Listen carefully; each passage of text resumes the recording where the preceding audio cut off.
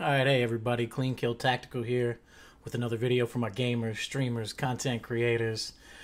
Let me go ahead and apologize, first of all, for the blank screen on the bottom right. I was screwing around with this and I didn't even realize my camera was off. I probably should have just not had it on my OBS.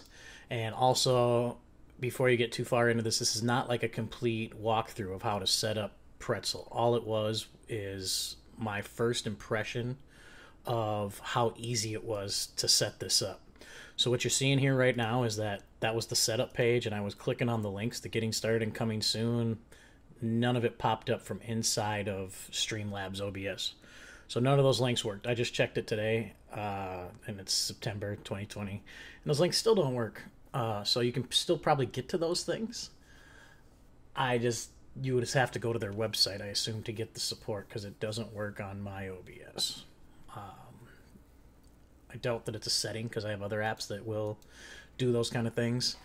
But that's not a big deal. In general, what I did is that I went to the app inside the store in Streamlabs OBS and I clicked install, and this stuff was pretty much ready to go. So let's take a look at it. So the next thing we'll look at, audio controls along the bottom middle here, super self-explanatory. Shouldn't have to go through those.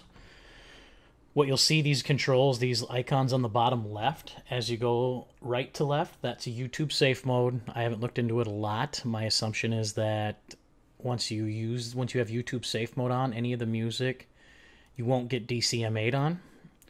The megaphone icon is so that it announces in chat, just a cool little playthrough or a pop-up that, like a chat bot that says the song, the artist that's playing currently. And then the 3 X's is you're allowing mature music. The last one that I don't have selected is the smiley face with an X mouth there, as you hear the music station start up.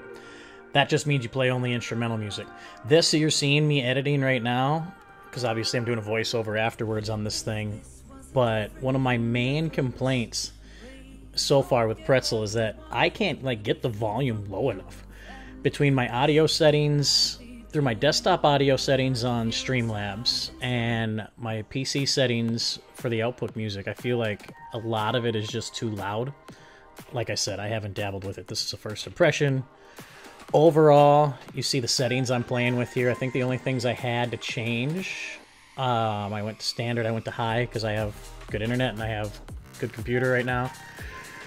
Can handle all that stuff, so I changed that from standard to high on the type of music, and then here I am just playing with the volume some more. We don't have to sit here and play around with this. I will just suffice to say, general impression, if you don't want to screw around, you don't want to mess around with a lot of settings, and you already have an active stream on Streamlabs and you're set up and you're not dropping frames and you're streaming at a high quality, Pretzel's excellent.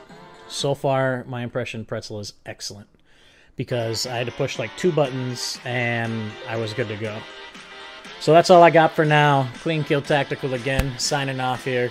Come hang out. You guys got questions on setting up any of this stuff, I'm always available. I'm usually editing videos live in my stream or playing games.